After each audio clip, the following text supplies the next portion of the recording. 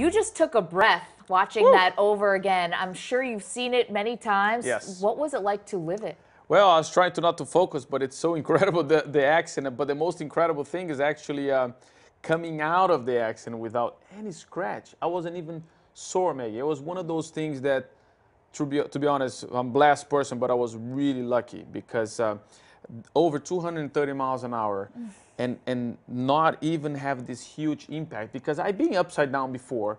You know, it's part of the job, unfortunately, but I was expecting this huge impact, and thank God. I mean, as you can see, I lost control of the car, and the first impact wasn't even hard. And the second was like, whoa, where I'm going? And all of a sudden, everything starts smoothing it out. And as soon as I saw the sky, which is right at this moment, I closed my eyes. I was like, okay, nothing good is going to come out of this.